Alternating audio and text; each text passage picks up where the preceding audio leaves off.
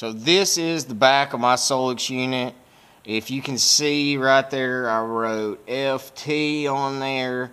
So I have 4 units that are all the same. So on my boats, I usually take a little silver metallic Sharpie and I designate those on the outside. So let's say I have to take my units off or something, put them back on. I know that that's the front top unit on my boat, so I don't get them confused, because a lot of times you have, you need to make sure that you have the same plugs going into your graph every time, and it makes it easier to do that knowing that I have 1 zip tie around these 3 plugs, and I'll have 2 zip ties around my other plugs that go into my other Solix 12 that's in the front.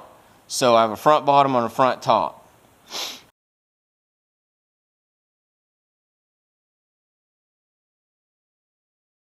And then you can see on the back of the unit, I'm new to it, so here we have power, speed, temp. I'm not 100% sure on the speed temp part, but that's where your power plug's in. You need a hot in the ground, that's where it goes.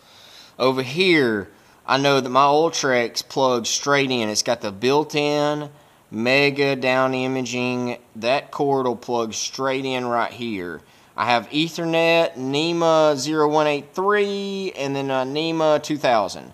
So I know I'm new to this. So Ethernet with Humminbird, you're going to have a box that you can have up to, I think, 4 connections in that box, all Ethernet plugs.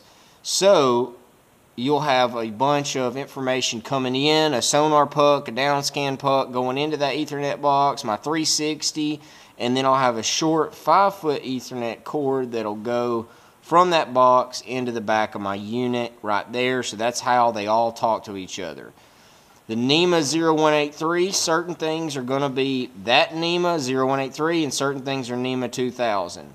In the past, a NEMA 2000 would be your stereo in your boat might be a NEMA 2000, or there are just certain things that are going to take that smaller plug.